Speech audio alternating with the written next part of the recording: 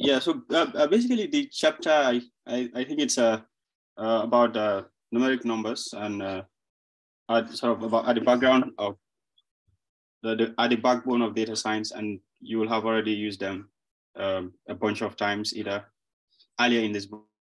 Now it's time to systematically survey what you can do with them in R, ensuring that you are well suited to tackle any future problem involving numeric vectors. So it starts with looking at the function, the count function, and how it works with numeric vectors, and then it looks at the mutate. It's like mutate is one of our friends. You know, it's always coming up. Yeah, and then it including a more general transformation that can be applied to other vectors, but are often used with numeric vectors. And then it finishes the chapter by looking at the summarize function. So some of the packages, we still need the tidyverse, even though it mentioned that most of what we will use, it's already in base R, but we still need to load the tidyverse because we are going to use mutate. And so making numbers, in most cases, you will get numbers already recorded in R's numeric type, either like an integer or a double. In some cases, however, you will encounter, like when numbers are written in the case of a string, to undo some of those things, we could use the read R package. Provides two useful functions for passing strings into numbers, like the pass double and the pass number. We use the pass double when we like have number that have been written as a string like this. So when we use the pass double, it just automatically changes to actual numbers. And the pass number, when the string contains non-numeric text that you want to ignore, like in this particular case, it's having the $sign, the USD. So if you want to ignore all that, we'll just say pass number, and it will print only the number. Yeah, I really like this pass number. I use it a lot sometimes because sometimes, yeah, you need to extract a number from different text. So pass number, I find it useful when dealing with text and you want to extract only the numbers. Yeah. So it makes life very easy. Yeah, exactly. So is it that this pass number function could be used even when the data is not tidy stuff? Yeah. So the thing is, I mean, even the pass number, I think it's using regex at the back end. It's just like a helper function that allows you to extract some stuff. So yeah, and the regex is used for untidy stuff. So yeah, you can use it. Yeah. Yeah, and I think it's a get rid of a lot of steps. Yeah, exactly. Cleaning step, because if you have like some columns that really like messy, and you want just extract some, you don't want just to play with mutate, for example, and extract some stuff from it and do some regular expression in top of it. You just want the number from it, so you can use this one. Yeah, then it comes very handy, you know. Yeah. Yeah, then it moves to counts. It's like surprising how much data science can do. You can do with only count and a little bit basic arithmetic. So Deepler strives to make counting as easy as possible with count. This function is great for quick exploration and checks during analysis. So this is just an example of from the flight data. We have the count, like the destination. It counts the various destinations. So he's saying something about the workflow design. You know, in chapter 5, we mentioned that it's better to the count to be in a separate line, something like this. But in this case, it's not a big deal we just put all in one line.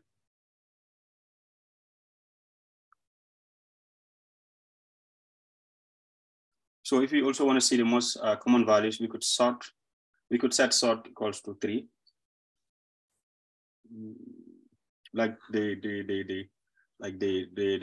destinations with the highest frequencies, we could just say sort equals 3, and then we'll see. Yeah, descending order, I think. Yeah.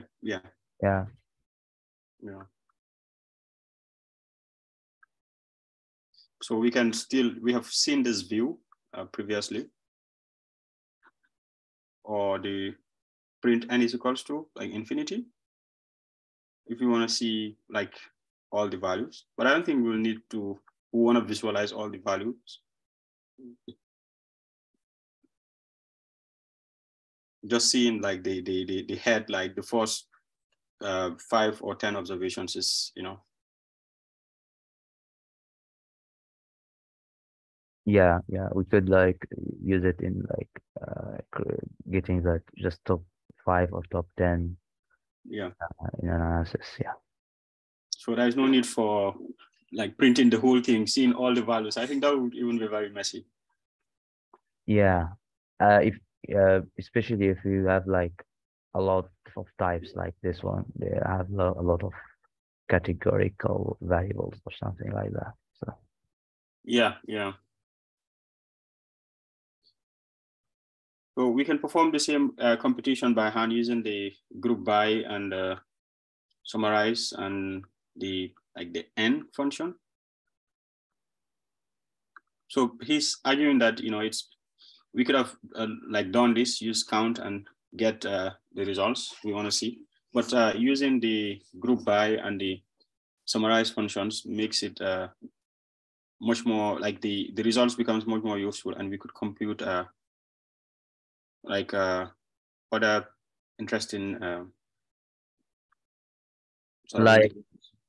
okay, so he said here that you can compute other summaries, but yeah, if you use count, you can also compute other summaries in the pipeline itself. Yeah. So yeah, it could be both ways, but I think it's more like intuitive to use count than summarize.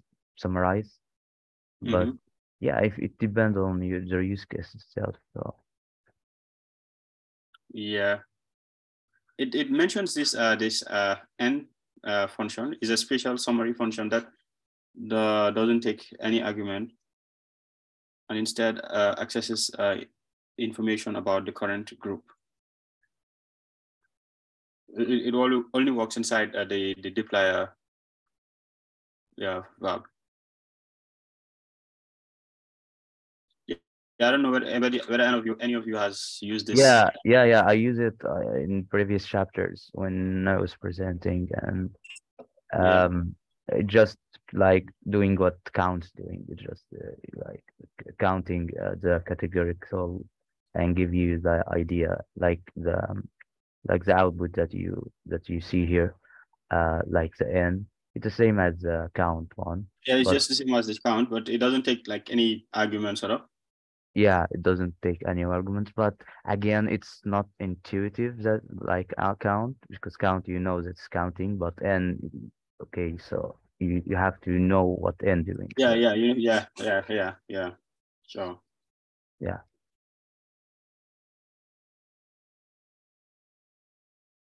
Yeah. So it also looks at the n distinct x counts and the number of distinct unique values of one or more variables. For example, we could figure out which destinations are served by most carriers, like the distinct function.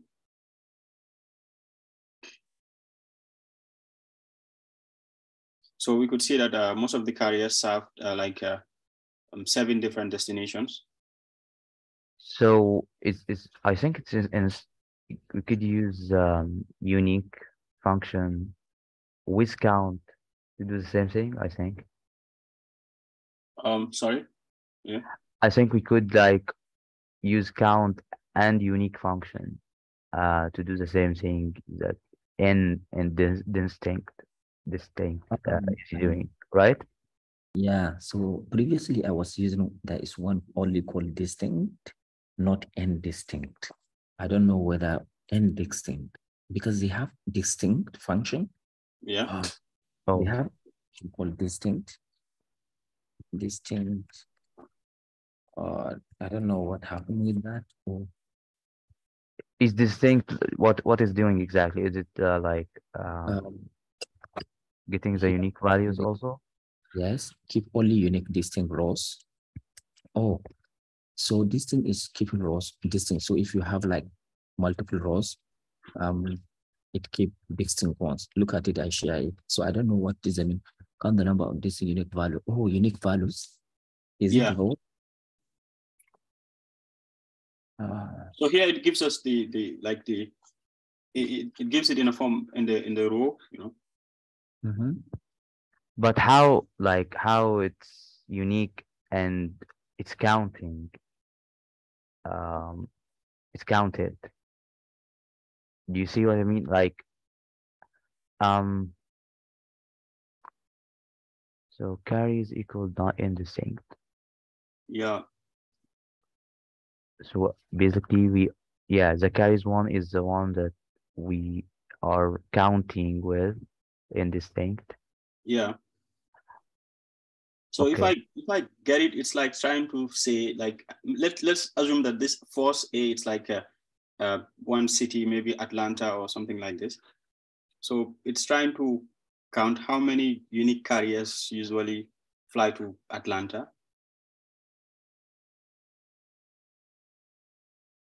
Like if I get it. How many how many like what flights? Carriers are like, maybe we could assume that they are like let's say flight companies or something like this. Oh yeah, but the thing is in like the distinct part is it makes like how we count the unique, how it's count the unique, because it's unique you can't count it. It's like, or is it like how it be repeatable is unique in itself. You see what I mean? Like Yeah. I see your if point. it's repeated, how it's unique. Yeah, it could be that it just any occurrence, if it occurs one, then it sort of it doesn't repeat counting it again, something like this. Yeah, could be. Yeah. Yeah, we surely have to just make our search about this one because it's like it could be useful, but it's not intuitive as I see it. Yeah.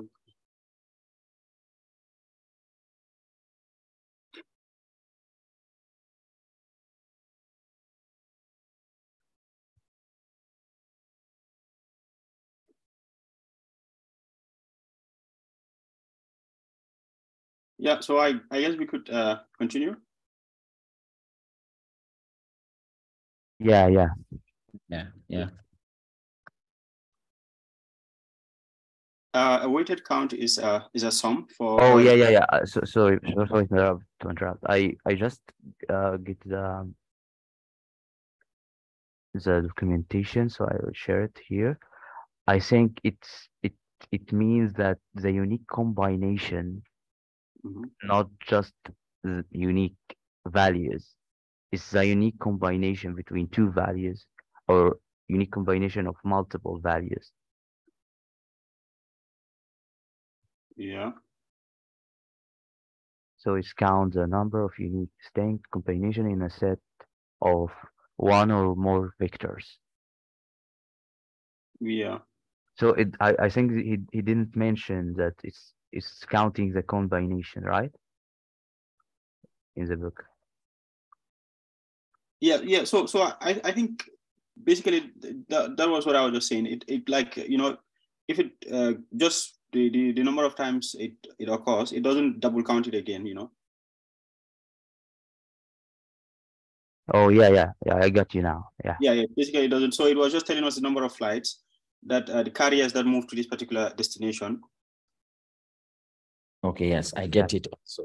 So it just counting the number of times a particular item, for example, number distinct. For example, if we have 1122, then it will be 2 because we have one. We have, okay, I get it. I don't know about this one. It's very easy. It's very useful. It will be very useful. Yeah, this will be very useful. Yeah. Andy. Okay, thank you.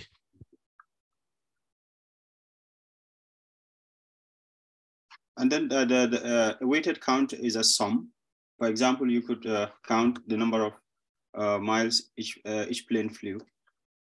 You could just say the group by summarize the sum.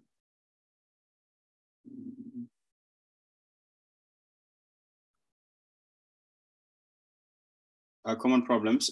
Yeah, weighted counts are common problems. So count has the WT, which is the weighted argument, or that does the same, like the same thing. So basically, in a sense, it's like I mean, these two chunk of codes basically do the same thing.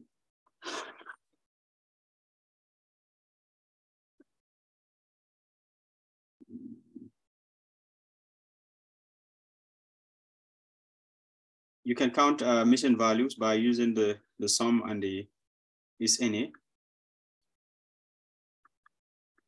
which I also found quite interesting, you know. Yeah, this is very useful, I think. Yeah, it might save you a lot of time, you know. Yeah.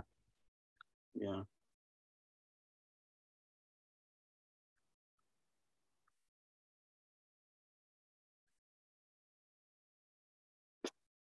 Now the looks at numeric transformations.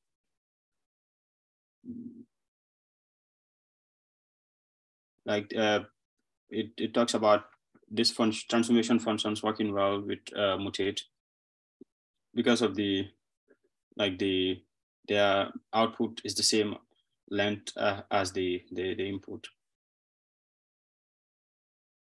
But it's like I mentioned at the beginning, it also stressing the point that, you know, this R also have some interesting functions, so it could be very helpful. So it gives an example of this arithmetic and cycling rules, like how it works.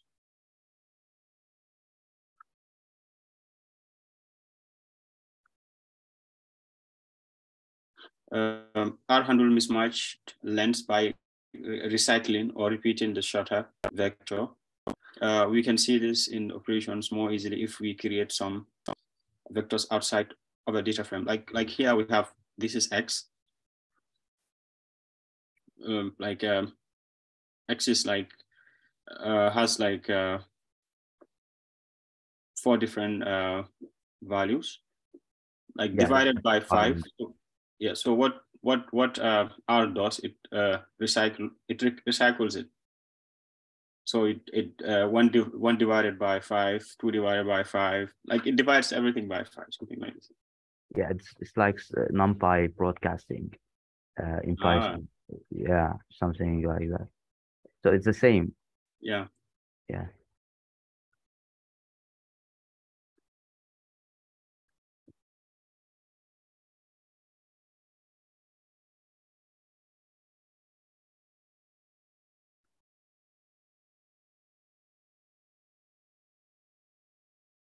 Yeah, so sometimes it will give you a warning. Like here, it's fine. It doesn't give you any warning, but we could see here when we want to multiply X by this, it gives us a warning that's saying that, you know, the warning in X times this vector, longer object's length is not a multiple of the shorter object. So it still does the computation, but it gives you a warning, sort of. Yeah, because it's not like a matrix like in NumPy or Python. We have like a matrix, like just representing a matrix in memory, and we do some calculation on it, and that's why it's very fast because it's just matrix. We're representing matrix in memory, but here it's like it's not like it's not that like that structure. So yeah. Yeah.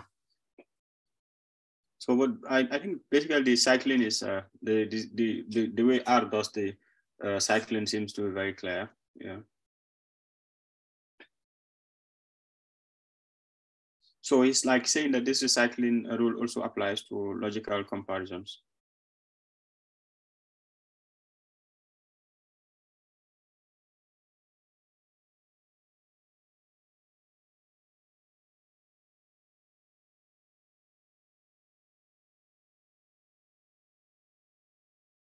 Oh, I didn't know that. It's Which one? it checks like if like filter is by the month, then it checks if the month is equal than the two of them, the Yes. combined. Yeah, Yes. So you use C. like mapping, like Yes, exactly. I use it quite often. Even today, I use this one. yeah, pretty useful. I think. Yeah. I didn't think I didn't see this in Python at all. This kind of mapping to, but it could done, but not that easily. Yeah, but yeah, it's saying that, you know, even though it doesn't generate an error, but it doesn't do basically what we want it to do. Oh, so Yeah. So it's like it's not doing what we want it to do. Because for example, take this code which attempts to find all flights in January and February. Instead, it's not actually doing that. Because of the recycling rule, it finds flights in odd numbered rows that departed in January and flights in even numbered rows that departed in February. And unfortunately, there is no warning because flights has an even number of rows. So basically, it's not doing what we actually want it to do. oh yeah. So I think he's just trying to tell us that, you know, this recycling, sometimes it might work against you. And Yeah, I think it would be useful if this one is working. Like I would say if our developer or cool R developers are working on this, it will be very useful because um you you you combining a lot of stuff, like a lot of logical vectors like we talked about before in the same in just one expression. So it's yeah, that would be would be very useful. Yeah.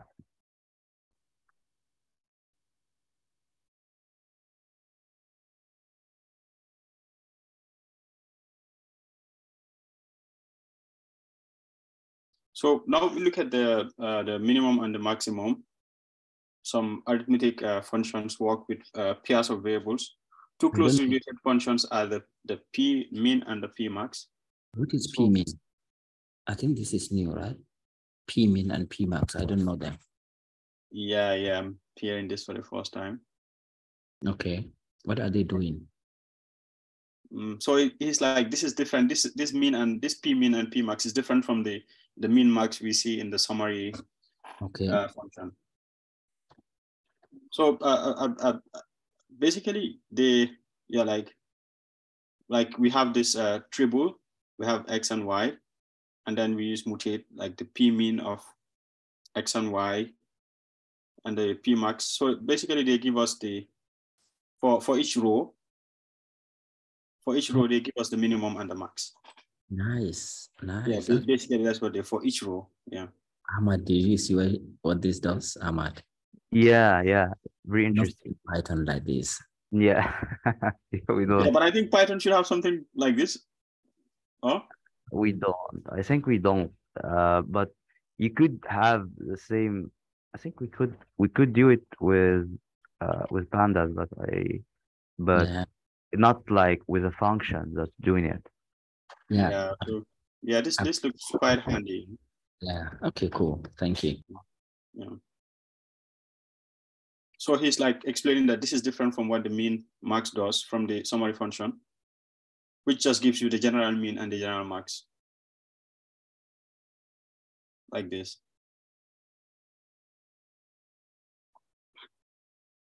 Yeah, look at the modular arithmetic. Yeah, modular arithmetic is a technique name for the technical name for the type of math you did before, like the division. So in R, this is the DOS integer divisions, and this gives us this gives us the actual value, and that this other one gives us the remainder, like here, the actual values, and these are the remainders we get if we make this division. So this could also be quite useful for the flight data, because we can use it to unpack the scheduled departure time variable into hours and minutes, which might be very helpful, like this. So this gives us the hour, and this gives us the minute. Then it's like this. Instead of just having this might not be, you know, you could look at this, but you were like, what are these guys writing? But like this, it makes it very readable.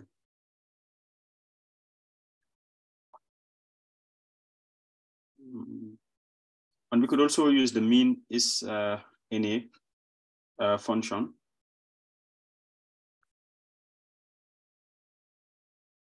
To see the yeah, proportion. it's from previous chapter, the chapters that I yeah, the same. Yeah. See the proportion. Mainly the proportion part is like we use proportion in every analysis.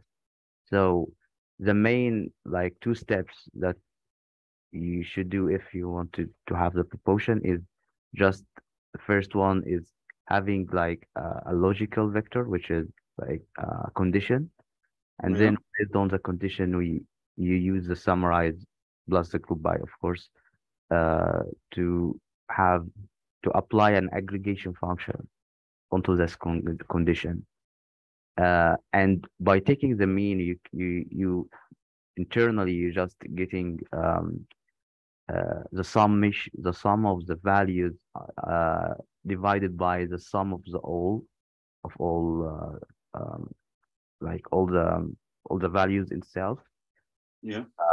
So it's just getting the mean, and mean called proportion. But when you hear he specifically say that the proportion based on the sum logic.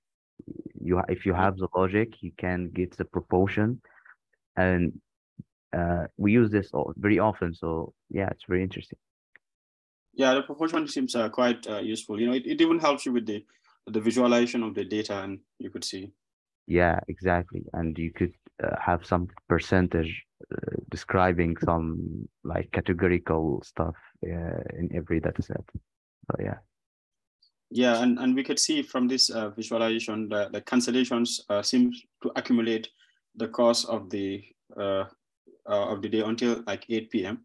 Like very late flights are much less likely to be cancelled, something like this. Yeah.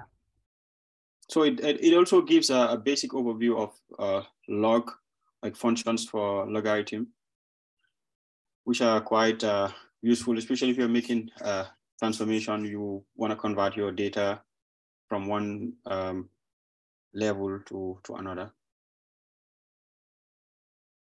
Yeah. I think they are using them to normalize the data, because some data sets are not normalized. And Yeah. Sure. You take the log. Yeah, sometimes to normalize this.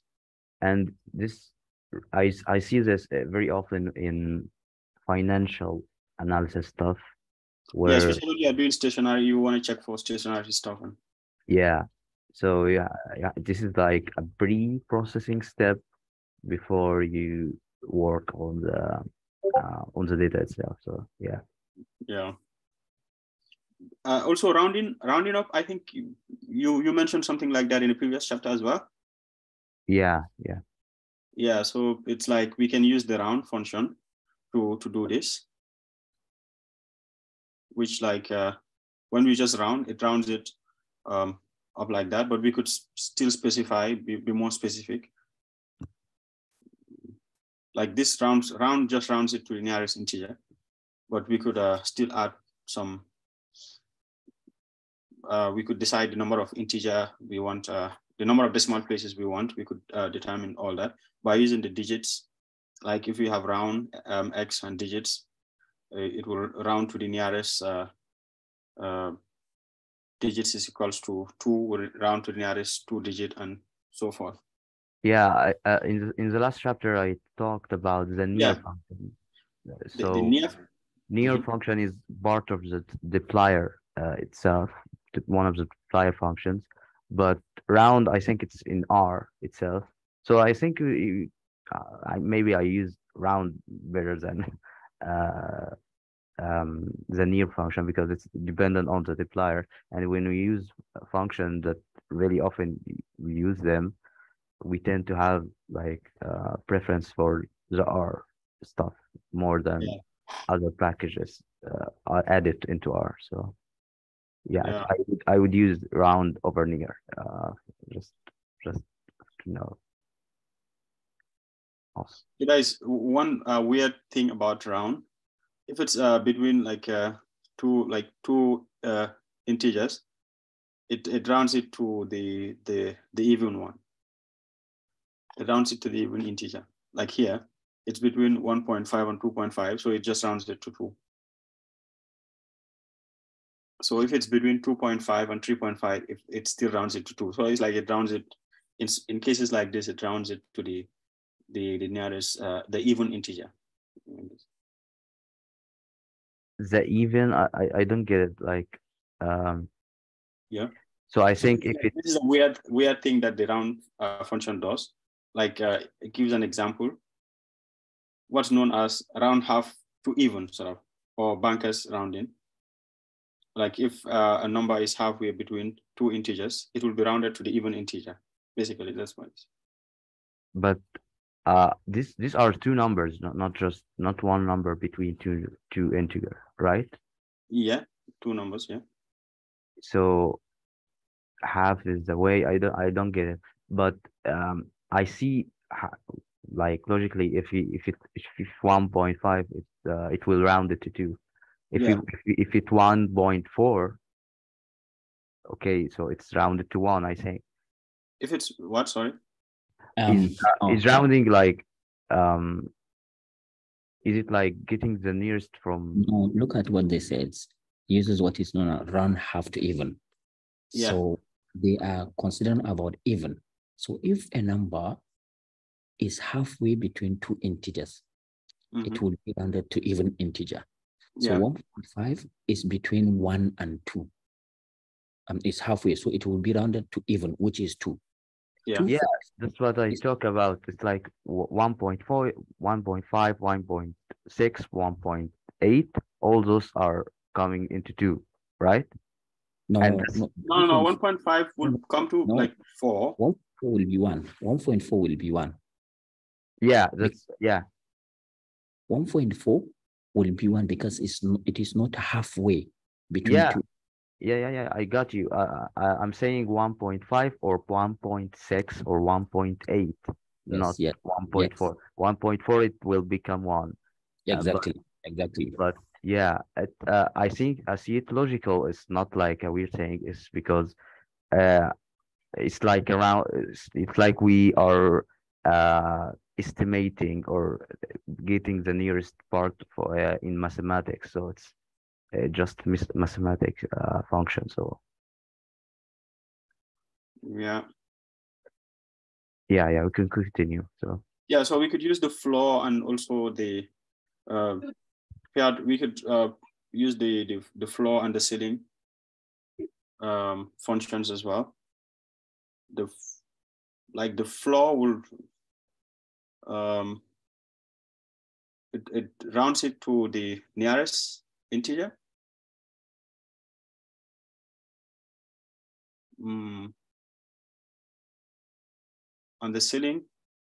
So I think here he giving a context. The floor function is basically doing just lowering down the value Yeah. toward the previous number, the previous integer. Yeah.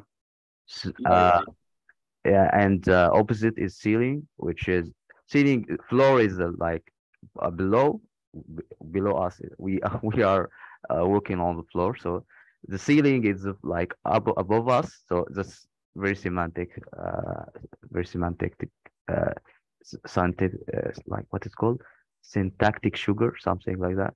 Yeah. So to just influence us or make it easier for us to understand what it's doing.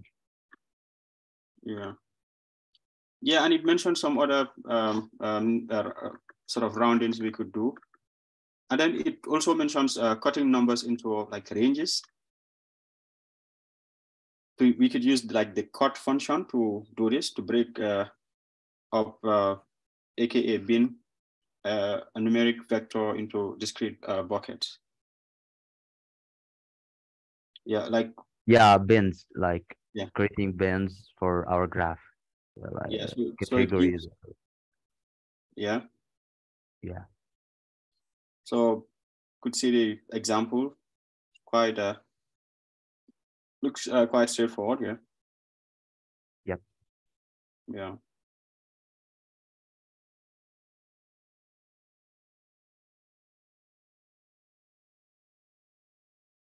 And it's like saying that they don't necessarily need to be evenly spaced. You could decide to space it depending on the types you have at hand.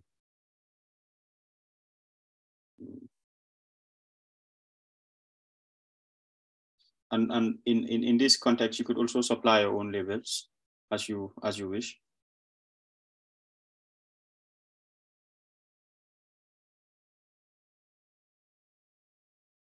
And how it works with mutate, also how it works with NS.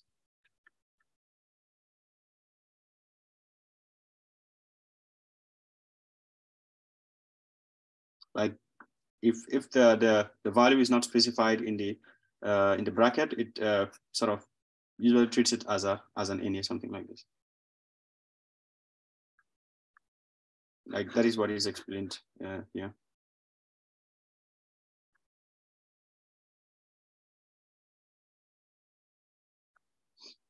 Cumulative and rolling aggregates. Base R provides cum sum and cum product and cum min, cum max.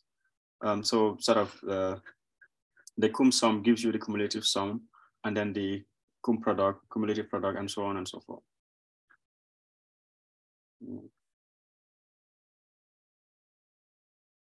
It looks at some general transformations, like the rank, like the rank which is from the dplyr function. Yeah, the same as SQL. Like this is inspired by SQL. So yeah, if you're trying to transform like a query from SQL to R, you would probably use those function because it's like built on top of like in mind that to be inspired by SQL. So yeah.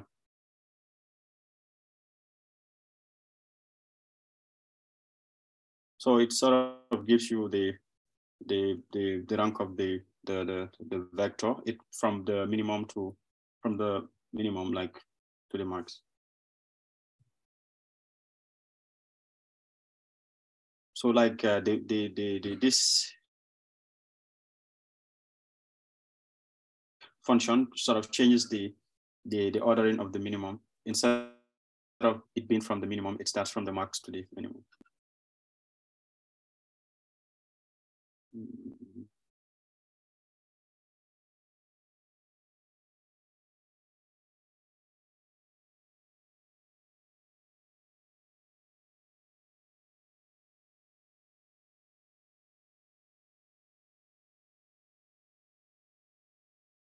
Yeah, and this row number function also, it's quite interesting.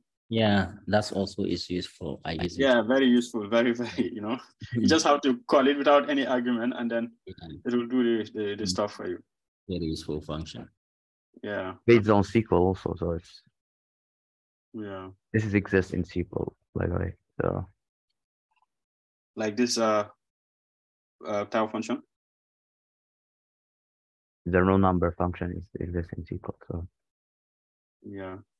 The offsets, declare lead and declare lag allows you to provide the values just before. Yeah, so the lag, you provide the values just before, and the lead the values just after. So here it's NA because there was no value before 2.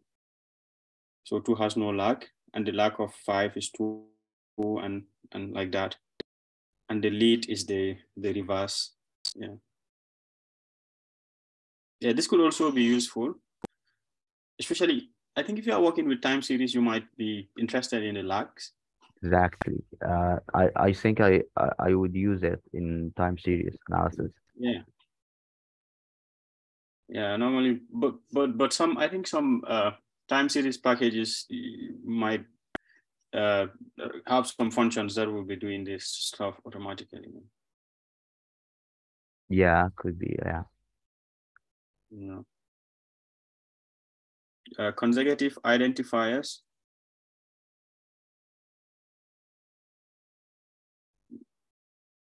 Like sometimes you want to start a new group every time some events occur. For example, when you are looking at a website data, it's common to want to break up events into sessions where you begin a new session after a gap of more than X minutes. Yeah.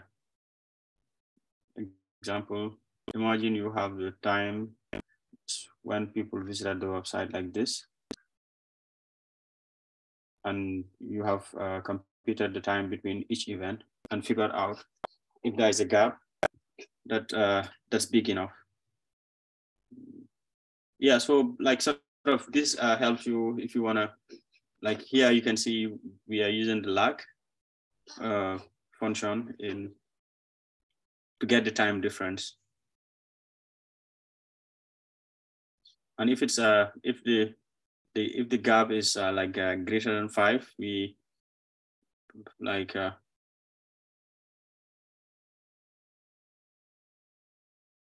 Create a logical vector. yeah, Yeah, based on yeah, that condition. like it's like more than 5 hours or something like this interval. Yeah, and could be detecting anomalies by this also. Yeah, sure.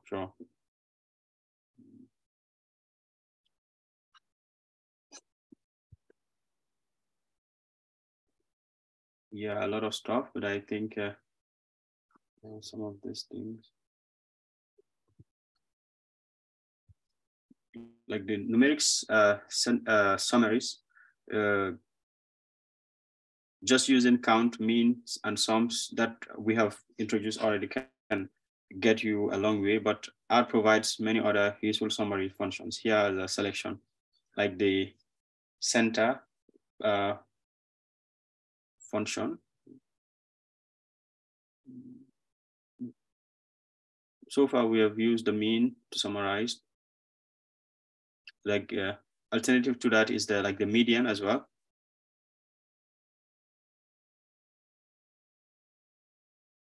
So like this examples compares the mean and the median. So we can see that the median delay is always smaller than the mean delay because flights sometimes leave multiple hours late, but never leave multiple hours early. Yeah.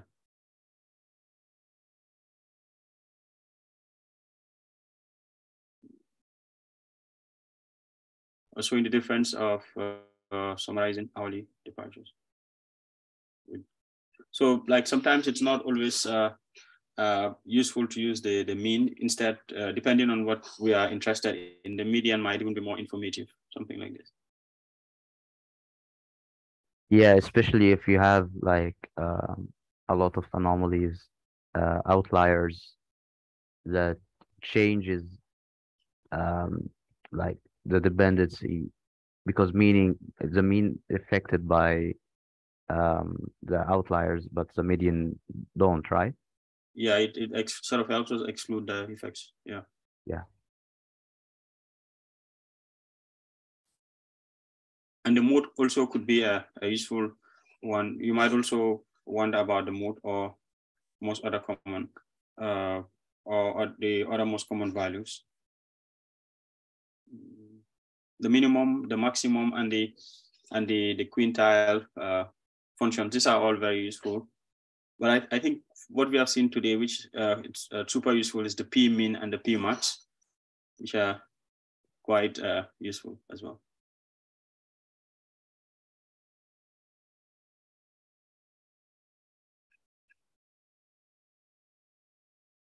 The spread, the spread, sometimes you will not, sometimes we are not so interested in where the bulk of the data lies, but in how it is spread out. So the quantiles, the standard deviation, and I think even the variance, could also help us to see the dispersion of the data. Or?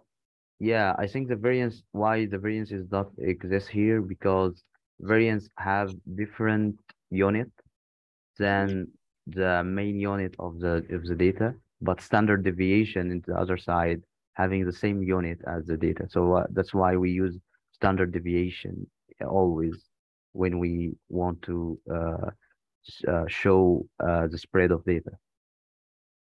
And interquantile quantile range, I think. Yeah. We use this always when we want to specify what is the outlier, or like anomaly detection method also. Yeah. And you could see it in the box plot. This is how this is the box plot by graph. If you use box plot, we'll see the outlier also. It just apply the interquantile range function behind the scene. At least that's what I think it's doing. Yeah. Yeah.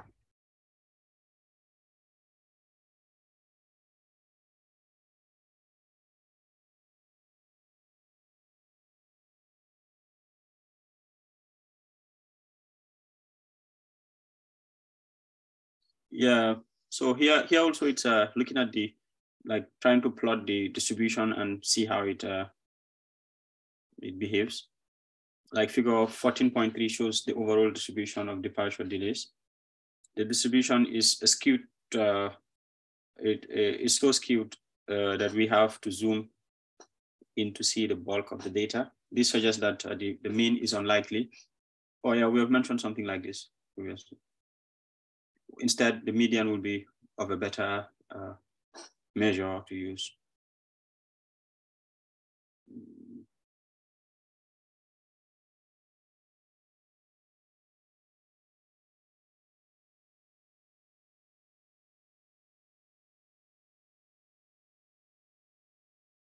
Yeah, basically, I think these are the most. Yeah, there is. Can you scroll up? Yeah.